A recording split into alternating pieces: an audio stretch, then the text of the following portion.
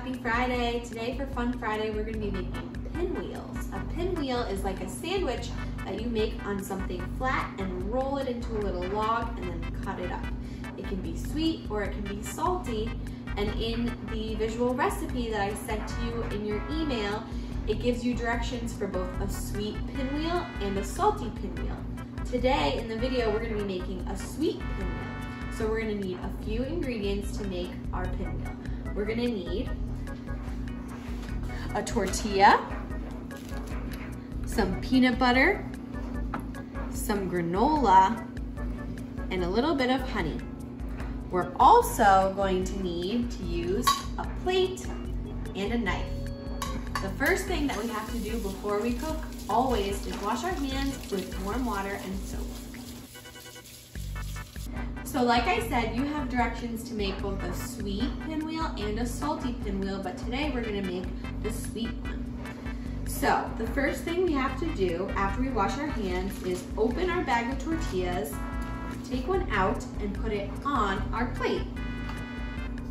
After your tortilla is on your plate, you're gonna take your peanut butter, open it up, use a knife to scoop out some peanut butter and spread it all over your tortilla.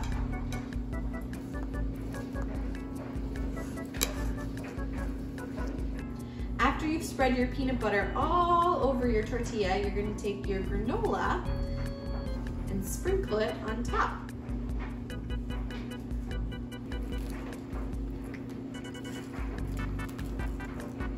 Now that you have your peanut butter and your granola on your tortilla, you're gonna take your honey and squeeze a little bit out all over everything.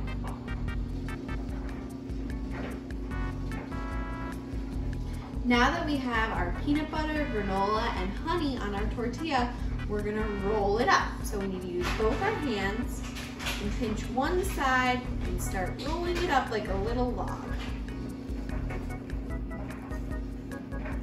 Now that your tortilla is all rolled up, we're gonna use a knife to cut it into 4 parts. My tortilla is a little bit longer, so I might do more than 4. So I'm gonna start 1, 2, 3, 4. I can do a couple more cuts, so I'm gonna do 5 and 6. Now that you've used your knife to cut your pinwheel up into little parts, it should look like a little roll, and you can use your hands to eat it.